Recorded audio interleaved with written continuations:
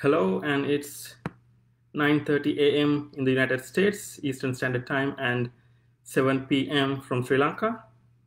I'm still waiting to get a go from the organizers, so we'll wait for a few seconds.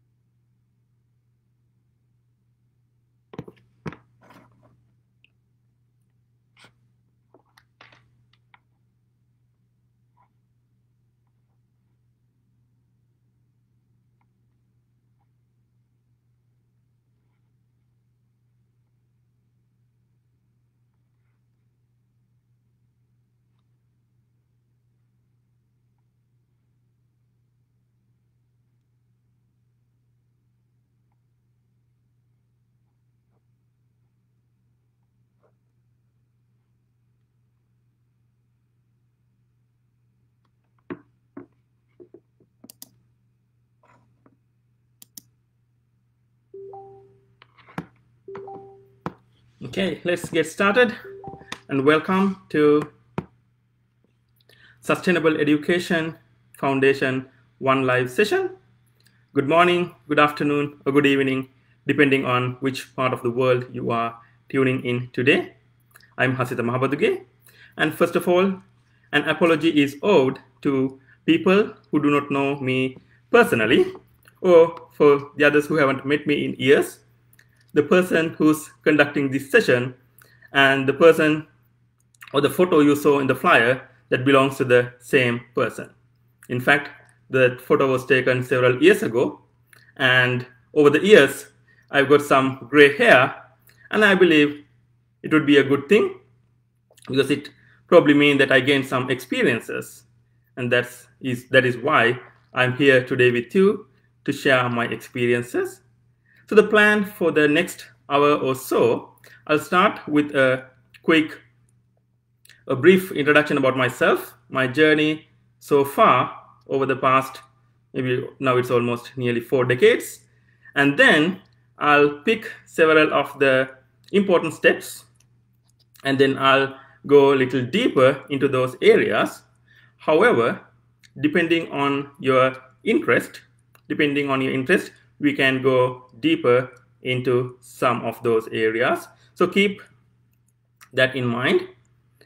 You can guide this discussion towards the end of the discussion. And let's get started. My journey started, I was born and raised and lived for 25 years in Payagala, Sri Lanka. I received my primary education from Holy Cross College, Kalutara.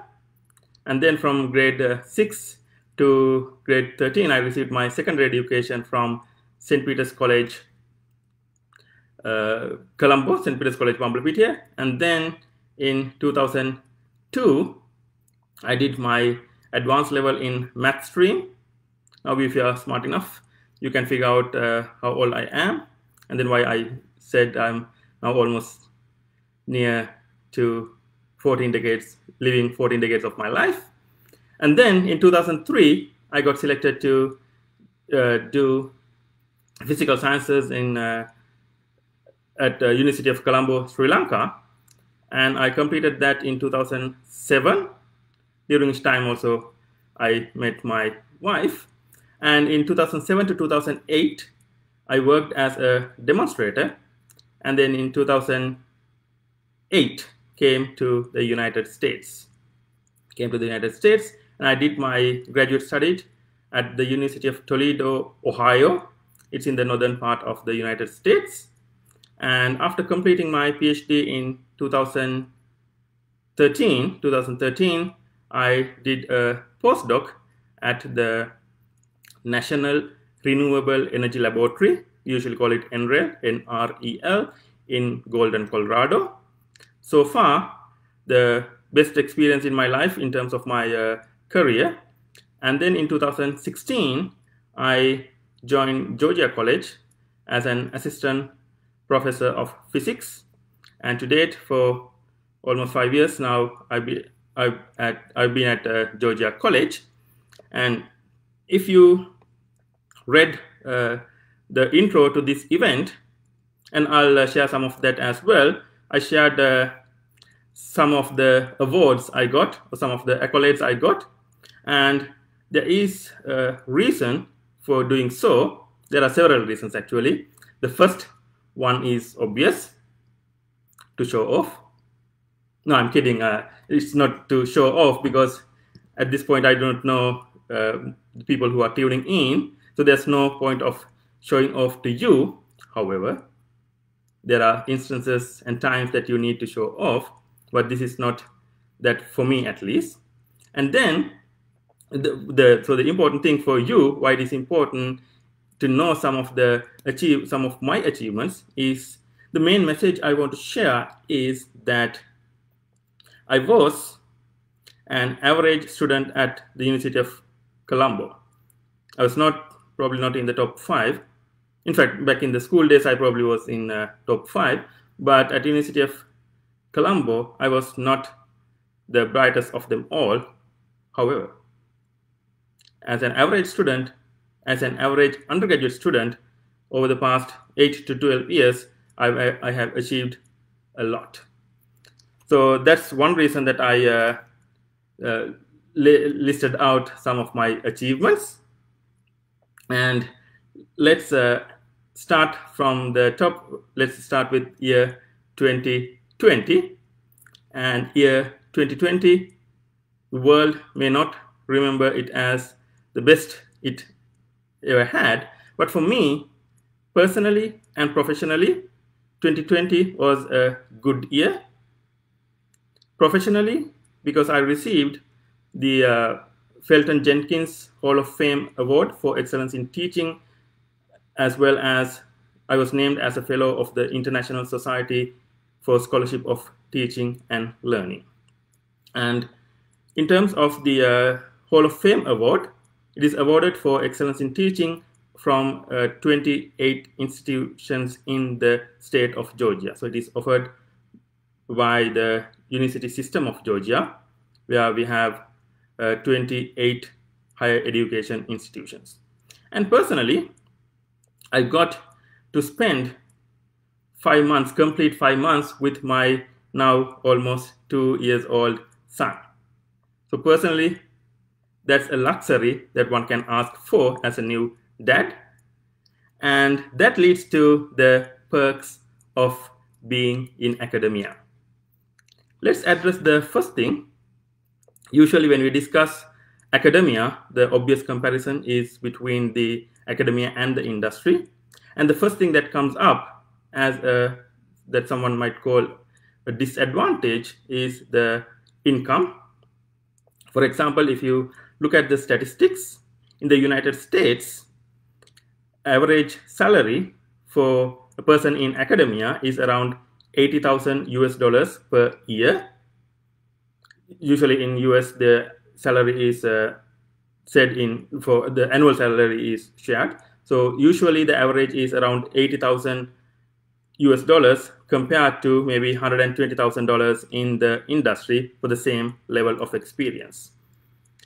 However, if you go into administration in academia, for the same experiences, you will definitely out-earn. That's one.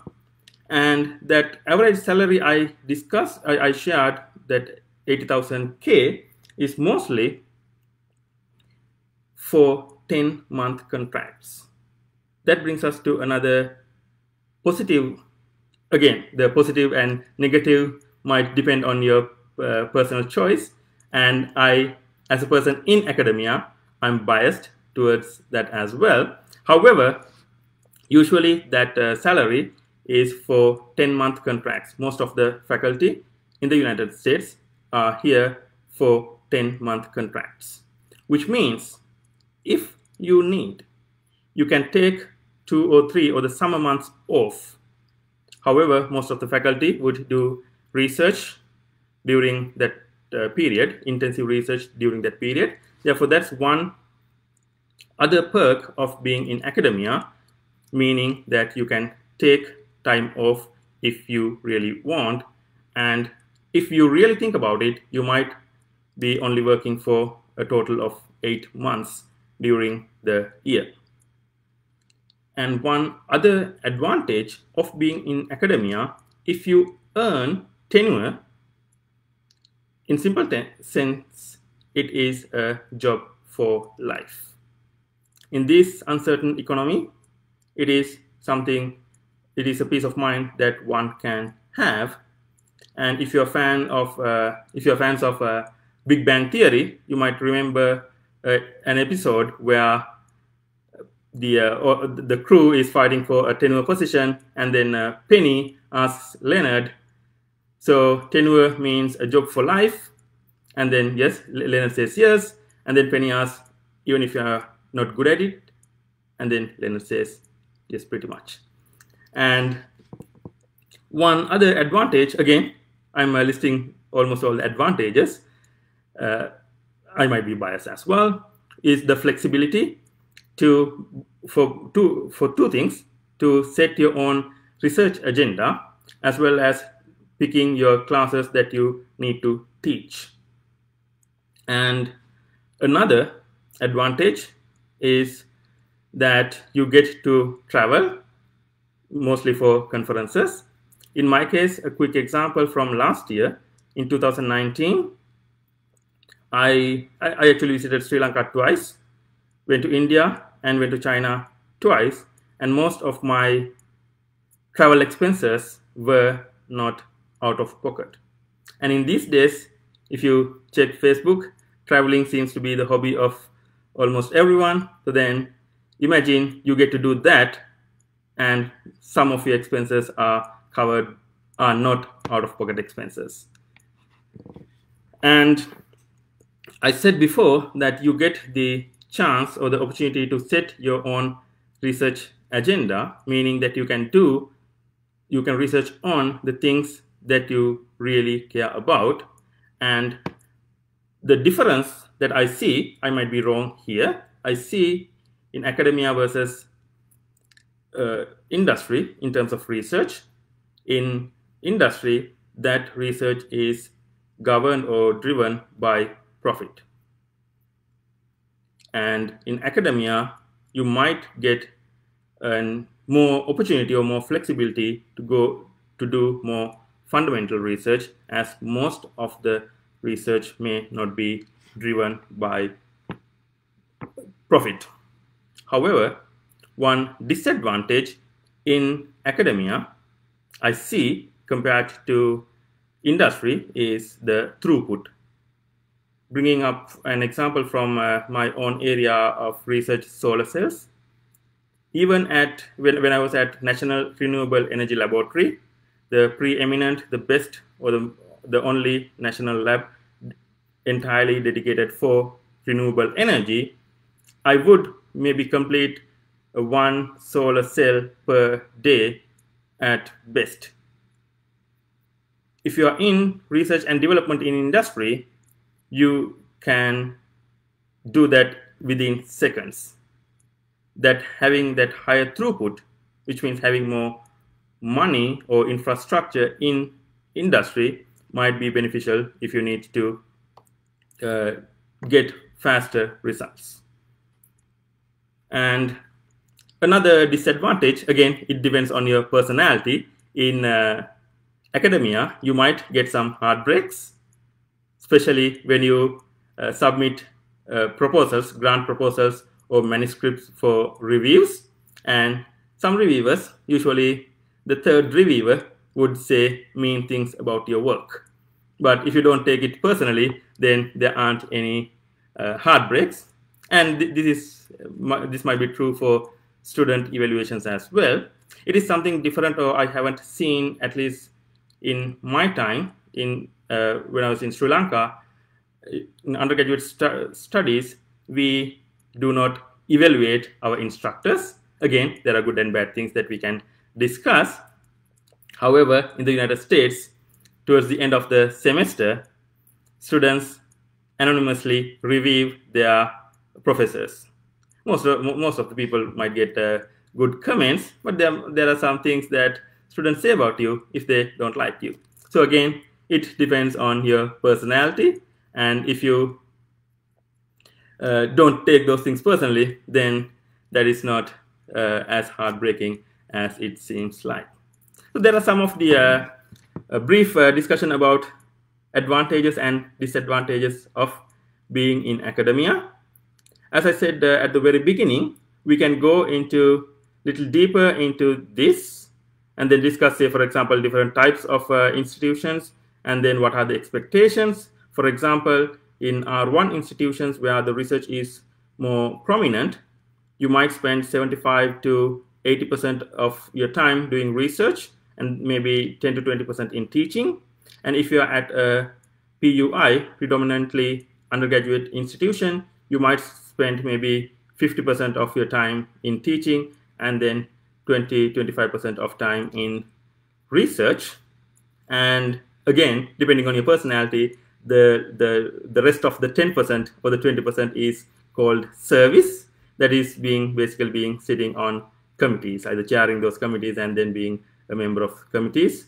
And from my experience, or from at least what I've heard from others as well, it's something that people do not enjoy as much as they enjoy research or teaching. However, irrespective of your institution, whether it's an R1 or PUI, you have those service assignments or being simply working on committees.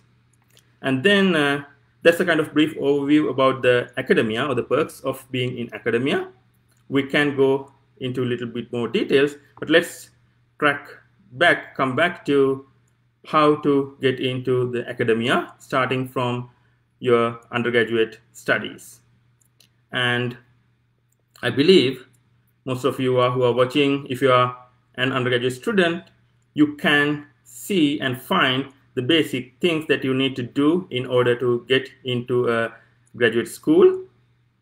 Therefore, what I would like to do here is to focus on some other things that you may not read or people may not share with you, that is some kind of human aspects. For example, it's true that all of us know for getting into graduate school in the United States, you need to do GRE, you need to do TOEFL, and you need to have a decent GPA, some things like that.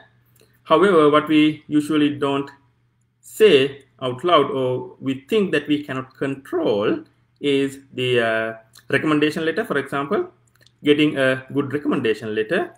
Now, being on the other side of the spectrum, I can assure you that your recommendation letter has a more weight than you think, especially if you don't have a 4.0 GPA. And I believe most of us, including myself, most of us might not have a 4.0 GPA. That is okay. You can still get into your graduate studies. And you might think that you do not have any control over the recommendation letters you get from your advisors or from the faculty members. But what I would like to share with you is that you can influence that recommendation letter. Meaning, provide us, the faculty who write those recommendation letters, with some facts that makes you stand out from the rest. Know that all of the students, they do all the standard courses, so it won't make you stand out. For example, one example might be you presented at a conference, or you published in a conference proceedings, something like that. Give us some solid example, solid evidence that we can write something special about you. Getting the good recommendation letter is a key. And as faculty, now being on the other end of the spectrum, we do have our own code words to say whether you are a good match or not.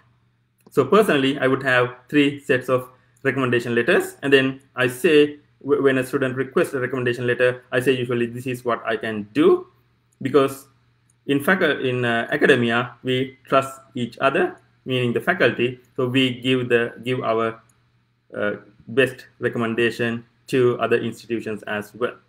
So that's one key aspect. So plan now to have and maintain a good professional relationship with your research advisor or your mentor. And the next thing that you do not see in blogs or in other advising sites is the key is to have a good friend.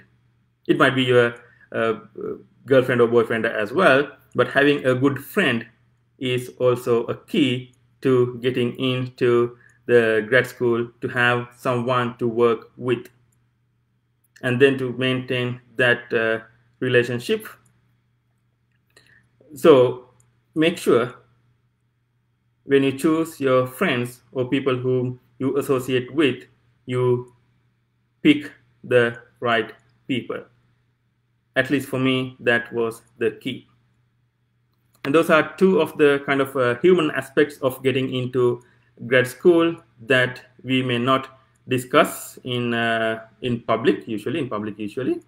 And the same would be true when you get into your graduate studies, that is to maintain a good professional relationship with your advisor. For the 5 to 7 years, or depending on which country or which area, 3 to 5 years or 5 to 7 years, and especially getting into the next position, your advisor will be the key. So keep that in mind as well.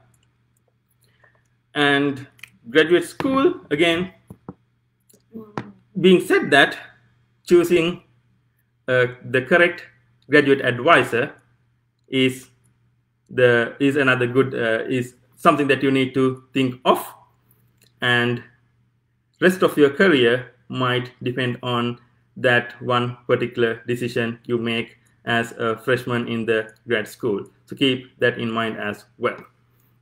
And then there are two things that I would like to quickly discuss. The years 2007 and 2008, where I worked as a demonstrator, and the years 2014 and 2015, where I worked as a postdoctoral researcher. I consider those two as bridge years, especially in the context of Sri Lanka. Working that 1 year as a demonstrator, you get some decent pay, which might cover some of the expenses for your GRE and TOEFL examinations, and then get some time for you to study as well. So then use those bridge years wisely. The same would be true for a postdoc. There are some people who might continue to be in that position for long, but my personal recommendation, my personal suggestion is use those years as a postdoc as a bridge. And getting into that details of being a postdoc, it gives you a lot of time and some freedom within the group, within the research group, to do or invest yourself more into research. And that might be a good time to think of which path you would like to pursue, whether you would like to go into academia or whether you like to go into industry. For me, I liked and I enjoy being in academia for one reason, something that I didn't mention. If I go back to my school days at St. Peter's College, I was heavily involved with societies and associations, say Sinhala Literary Association, Amateur Astronomers Association, Geography and History Society, many societies, and then I loved public speaking. I enjoyed it, and that was instrumental. That was a key for me to enjoy what I do today. And I was never good at sports back in the school day, not in any kind of sport, not even at chess, because one might think if you have a PhD in physics, you might be good at chess or something like that. But I was never good in any kind of sports. But public speaking was something that I liked and I loved. So it was something that I enjoyed a lot, which helped me to enjoy what I do today as a teacher, in a way as a performer, because teaching in some sense is kind of a performance as well. So keep those things in mind, and that bridge year of being a postdoc might give you a chance to think through what are your life priorities. And as I said, when it comes to academia, you get the flexibility, and then flexibility both in your research agenda as well as uh, getting some time off if you need. Imagine getting 2 to 3 months off in industry. It will probably not happen unless you become unless you get a parental leave. Therefore, those are some of the things that one might enjoy. And then the travel seems to be a good trend in these days. So keep that in mind as well when you make those decisions. Those are some of the key things that I would like. I just thought that I'll set the stage up with that. Maybe I'll pause for a few minutes if there are any comments or questions that you have, and let's take it from there. I'll take maybe a few seconds, a minute or so, for you to post any questions or comments that you have as of now.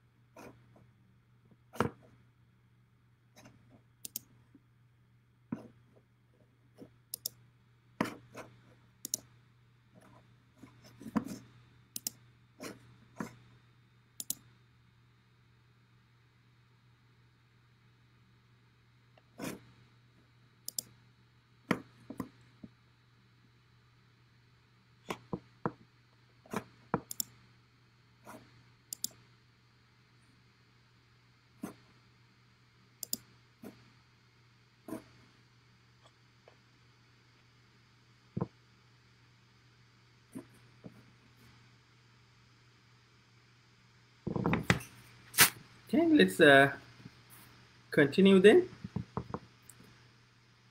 Let's get into more details about the graduate studies and then the postdoc.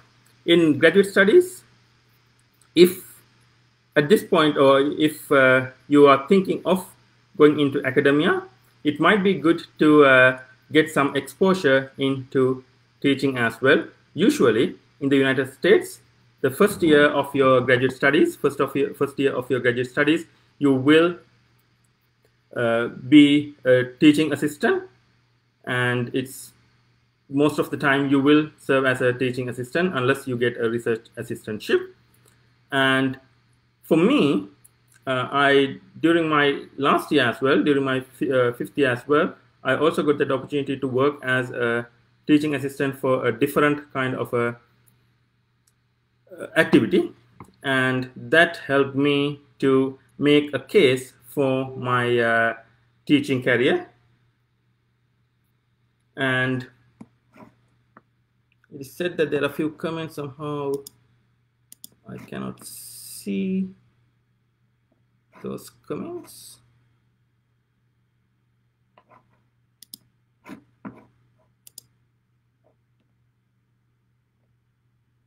Anyway, let me continue then. And even as a postdoc, again, if you're thinking of going into academia, it might be good to look out for opportunities for teaching.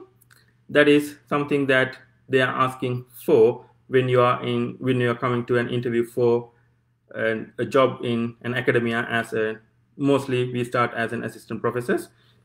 And a little bit about the process of the assistant professor getting into an tenured position at a university.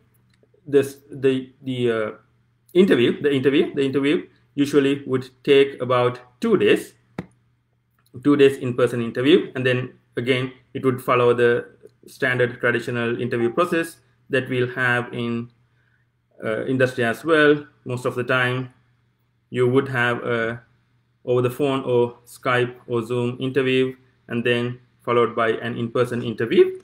And when you get into those interviews, it is beneficial to have some background in teaching, some experiences in teaching. The way you can get some of that experience is to do some teaching. For example, if you are a postdoc, then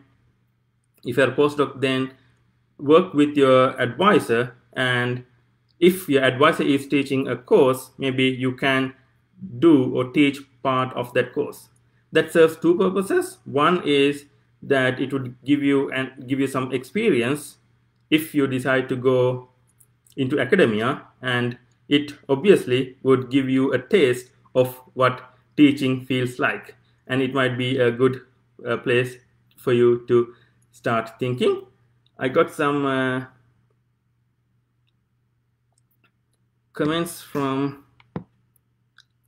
although I couldn't see it here. Somehow one of the organizers sent me some questions. I'll quickly read through. Can you discuss about IELTS versus TOEFL and GRE general scores that might be helpful for students?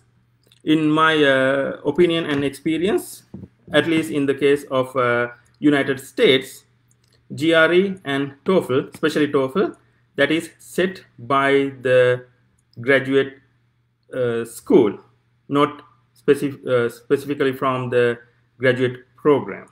Therefore, if they set up a minimum value, you need to have that value.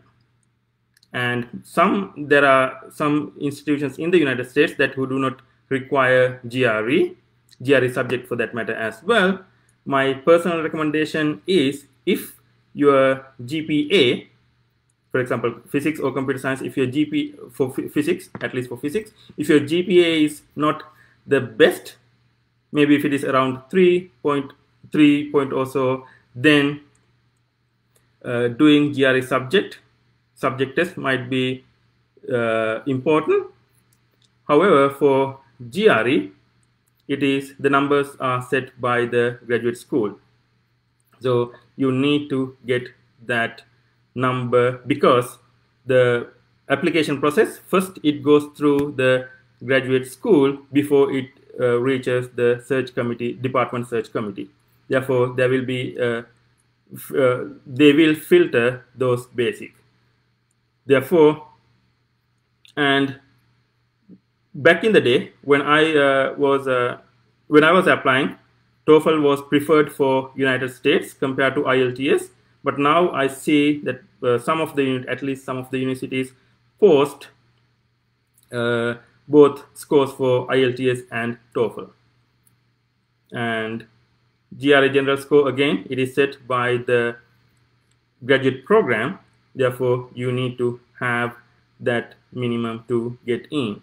That's why, if you recall, at the beginning, somewhere in the talk, I said it's good to have a good friend to work with. So getting some help from your friends, especially in preparing for these exams, might be important. To have a good friend, at least for that particular reason.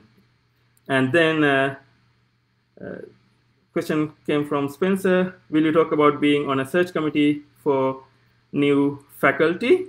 Yes, so I have been in several search committees for both the new faculty as well as for department chair.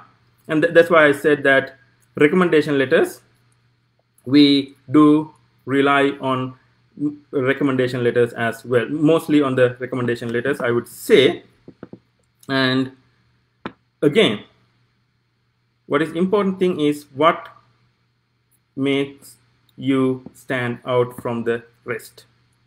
When you apply for the graduate school, Spencer Short is one of my good students, so I'll take him for example as well. He's now at CU Boulder doing his PhD in mathematics.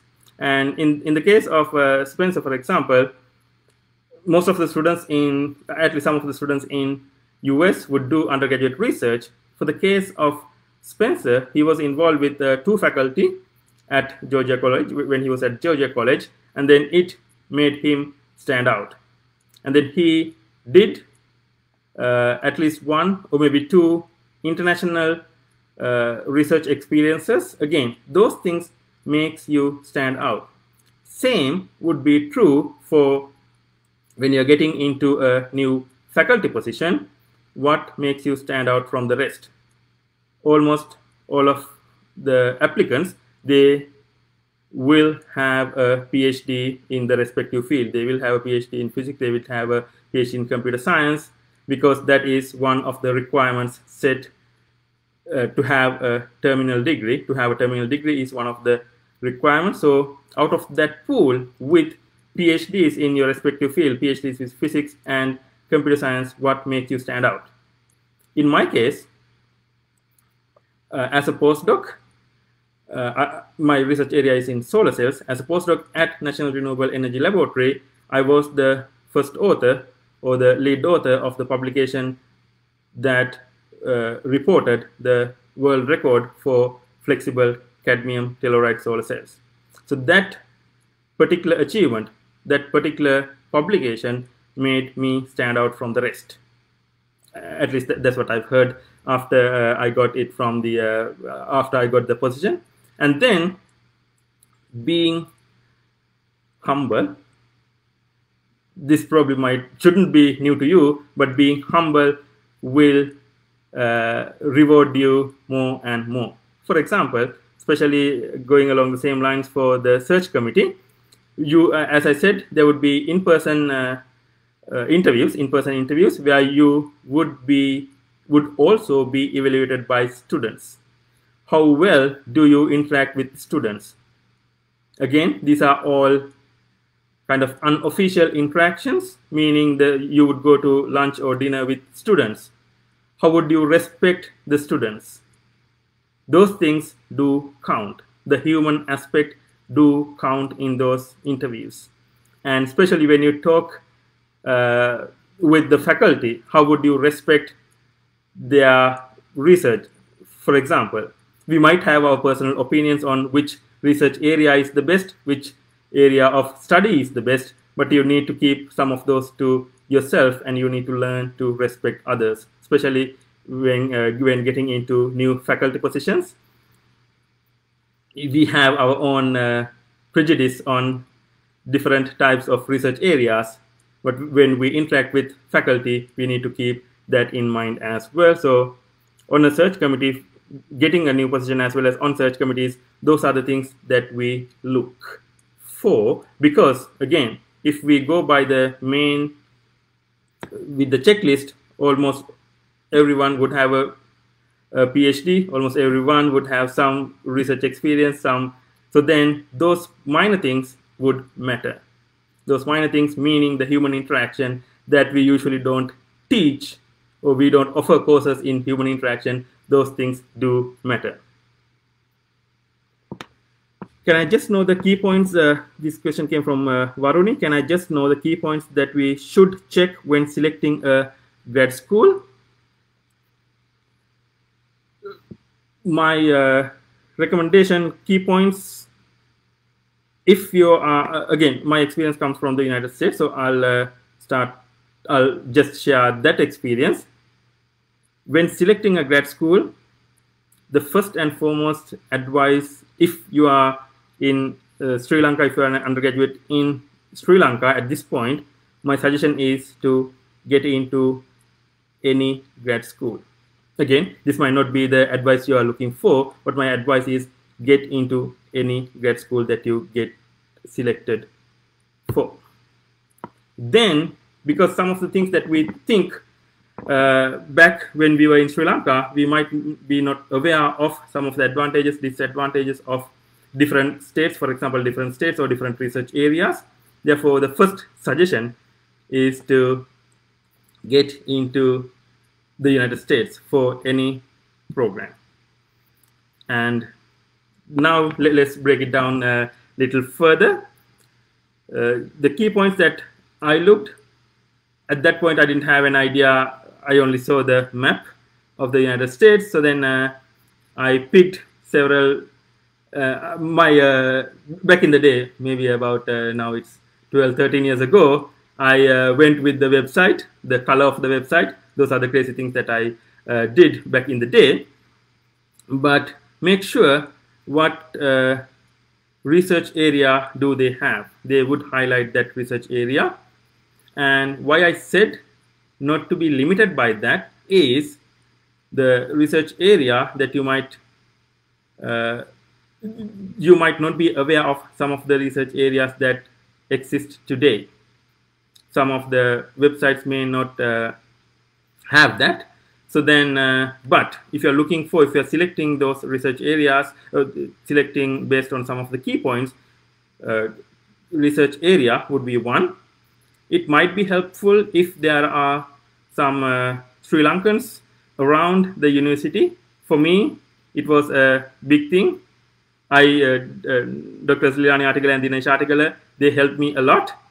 I didn't know them before I went to University of Toledo, but having some Sri Lankans around would help you to settle down. So that might be one thing that you need to think. And research area, what kind of the environment, and then have your expectations to minimum. Have your expectations to minimum. That would help you to enjoy more of what you have.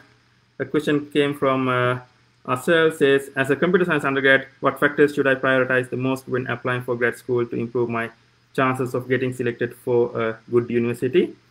Personally, I would say have a decent publication record. From my understanding, there are few recognized conferences rather than journals in computer science. So if you can submit your research to such conferences, either in Sri Lanka or internationally, or international conferences, that would give you an edge compared to having a good GPA. Again, strive to have the best GPA that you can, but if it is not possible, then there are things that you can do to complement that GPA. One thing is have a publication record, and then try to have something quantifiable or tangible. That's something that I always share with my students. Have something tangible, that is, have a product that you worked for. For example, that you volunteered for, or you have a position at Sustainable Education Foundation. Is not mentioning that is not enough, but add something to that list, saying as a ABC at Sustainable Education Foundation, I coordinated say for example the One Life session, and then I trained these many people to take over from my responsibility. So then have something quantifiable and highlight those. We do value those types of experiences as well. Again, everybody would have a decent GPA, about 3.0 GPA. Everybody would have done the same courses. So then what makes you stand out? A few more questions came. I'm hoping to do higher studies in USA. Currently, I'm undergraduate in physics. Can we do masters in USA and do a job in USA with scholarship, TA with stipend, financial support. Good question. Good question. Can we do masters in USA and do a job in USA with scholarship? Yes. And it's good to hear that you're in physics, and for physics, and mostly for physics, chemistry, and math, we get Sri Lankans get more chances, because in the United States we need more TAs to run undergraduate labs. Therefore, to do your master's or your PhD, you almost, at least in my case, you do not need to pay anything. You would be given a stipend, a decent stipend, to live maybe slightly below to live your American dream, but good enough to have a healthy family. So yes, they would provide a stipend. And can we do masters in USA and do a job? Again, the answer is yes. My personal recommendation, if there aren't any other, say, personal restrictions or any other issues, complete a PhD. You would get higher chances. You would have higher chances of getting into a job with a master's in the US compared to a PhD, because of the different pay scales that they need to afford. Therefore, the chances of getting into industry with a master's is higher. The chances are higher. But my personal recommendation would be to do a PhD, because when you're at the age of 35, 40, when it's the time to go for the next, say, promotion, the education, your education status might matter. PhD is called a terminal degree for a reason. So then my personal suggestion would be to, if you are capable and if you do not have any other obligations, complete a PhD. And we say that you can always go back and then complete those things. Sometimes we may never do that, but when times come at the age of 40, 45, then it might not be the time to go back and do studies, because now as undergrads you are in your prime time for studies, and after, when you reach or go above 40, it would be difficult to stand for 1 hour in one place.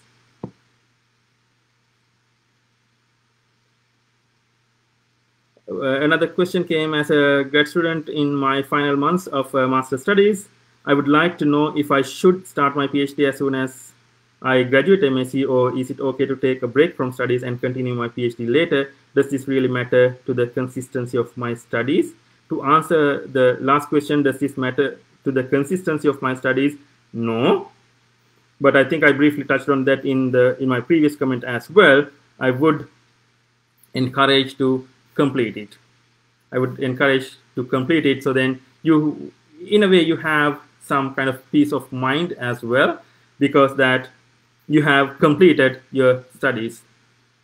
There are many things to learn, but there aren't any other thing to achieve. So in a way, I would recommend to continue soon after MSc, for another reason, that, as I said, recommendation letters, getting into PhD or getting into a faculty position, the recommendation letters do matter. And with time, if you take a break, say for 4 or 5 years, we might forget as a faculty member, I might forget what you did as an undergraduate, or in this case as a master's student, and then I might write a general recommendation letter. I might forget some of the things that made you stand out in your master's program or in your undergraduate studies. I might forget those specific details. Those specific details do matter. Therefore, my personal recommendation is to continue. And I think I remember saying the same for Spencer Short. Spencer sent a message here not to take a year off from his studies. He did take it he did the year off and then had a good time in traveling around Europe. And however, my personal recommendation would be not to take those breaks just to continue. Then it would be easy to keep that momentum. It would be easy to keep that momentum. And in the case for Spencer, the people who provided him with recommendation letters, we remembered him, plus he continued to maintain his relationship with his faculty mentors. So then that helped us to remember who Spencer was and what specific things he did compared to other students that stood out. So then that would be my recommendation as well. What is the best time to apply for? This came from Dilu Munasinghe. What is the best time to apply for a grad school, since most of the scholarships look for publications? Should we wait till we publish our research papers, or is it okay to apply when we are done with our final year? So I would recommend to do it in your final year, because in the if again all of my explanations come in the as having a US as the base, we have strict deadlines. We have not strict, we have deadlines, and for the past 12-13 years, January 15th was the deadline to apply for graduate studies at the University of Toledo. It didn't change. COVID didn't change most of those deadlines. Therefore, I would recommend preparing your application soon after you graduate, and it is okay to have pending publication or pending conference proceedings. And one other advantage of having that is then, say within a month or 2 or 3, and you might get it accepted. So then you can email the committee chair, graduate, in this case graduate committee chair, that your publication is accepted, and then within 2 or 3 weeks it might get published. Then you can say, okay, now my publication is published. So then during those different stages of your publication, you can maintain that communication with the graduate search committee. That might again help them to remember you. So then what is the best time to apply for a grad school? Again, that is set by the deadlines are set by the respective universities, and it sure is an advantage to have publication, but the publication, to complete that process, it takes time. Therefore, my recommendation would be not to wait until your publication is publicly available. You can put in your CV or resume that publication is pending, and then later it is accepted, and then published, and then keep that continuation, keep that discussion going with the research advisor. And then, is fully funded PhD programs still available? So this came from Derek, my good friend. Is fully funded PhD programs still available even after COVID crisis? Yes. The funding for research may have little bit changes in the funding, but the overall funding status is there. Reason: for most of the fully funded PhDs, you work as a teaching assistant or research assistant. Then in the United States, for higher education, to run most of the undergraduate labs, you need teaching assistants, and that didn't change with the COVID crisis.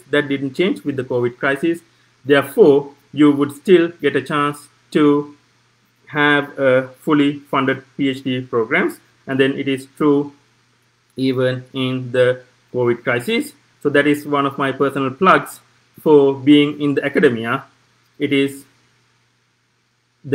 might be the least kind of least affected by these types of scenarios. And personally, I heard that most of the people, they were either furloughed or they had some pay cuts. At least in my case, in terms of my earnings, it didn't change. In fact, there was some increase in personally for me, in terms of financial, in terms of my salary and other things. So then that's a good thing that academia is comparatively less vulnerable to these types of crises. How do you think is the best way to get working experience while doing higher studies after my bachelor's degree? Do you recommend completing academic qualification first or gaining experience as the best way to go? I got another comment, so let me take one more minute.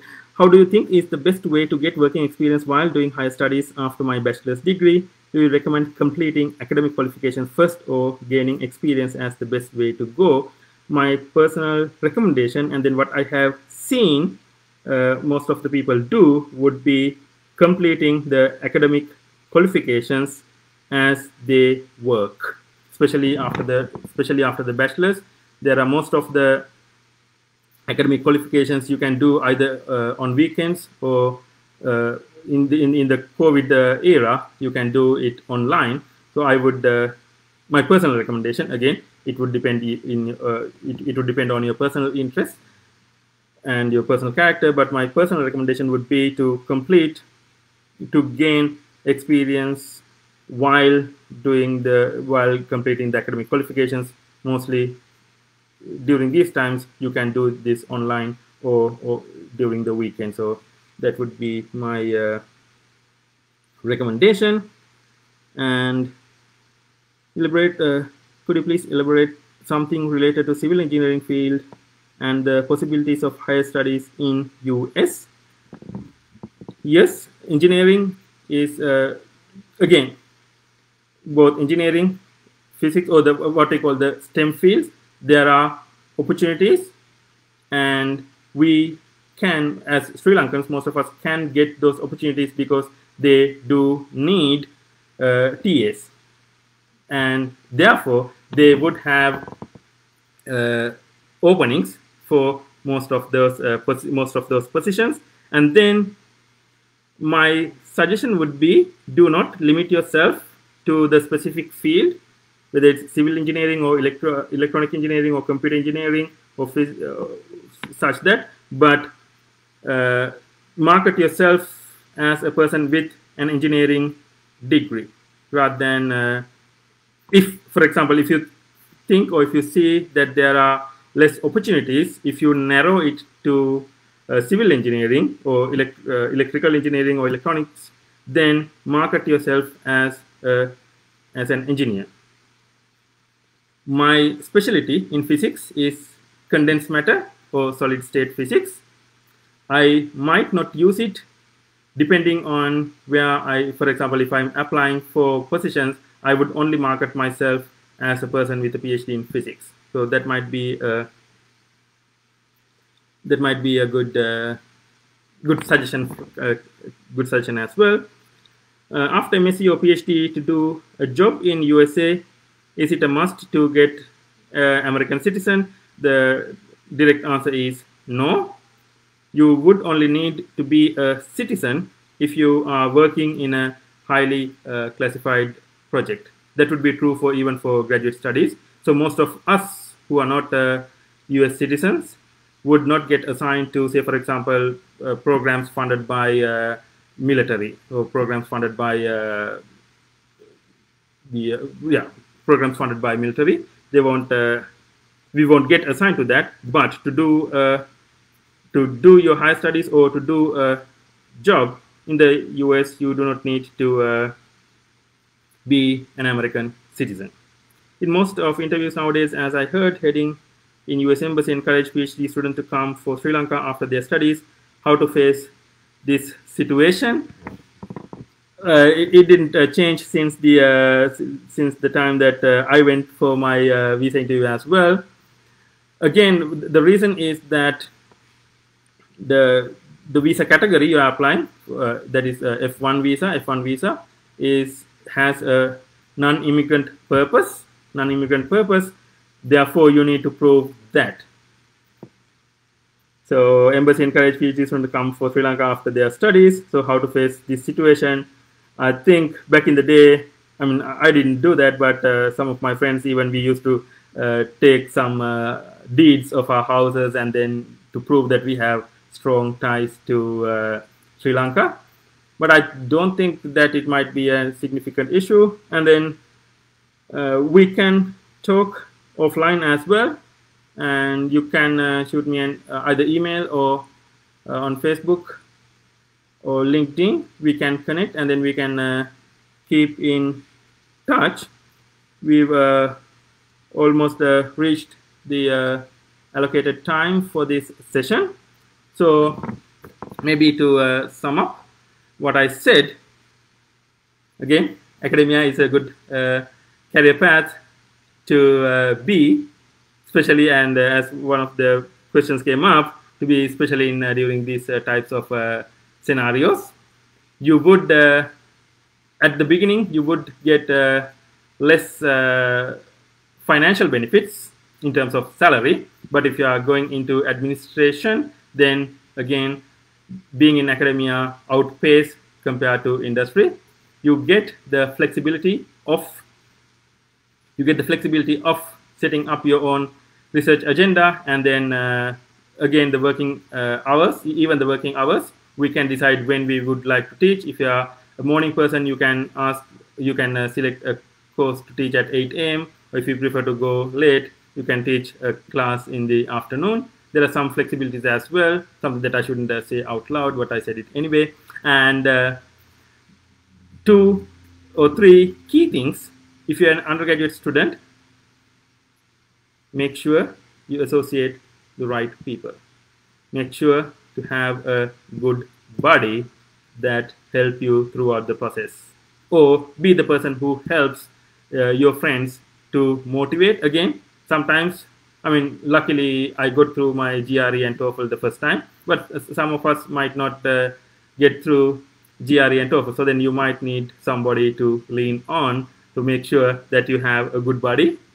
Make sure to build and maintain a good relationship with your undergraduate research advisor, with your graduate advisor, and then when you come to the college, then maybe department chair and dean. And then make sure you know how to market yourself. Start it with your undergraduate studies. That is important. And to market means do something that makes you stand out from the rest, and then market it. And finally, irrespective of where you go, what you do, make sure to be humble. That is my final message. And thank you everyone for tuning in. And please make sure to reach out. And then if you have further questions, my first name Hasitha, last name Mahabaduge. And if you need to send emails, you can use hasithapm@gmail, or my university email, my first name dot last name @gcsu.edu. Thank you, and then I'm going to end the live video now. Have a good rest of the day and a good weekend. Bye for now.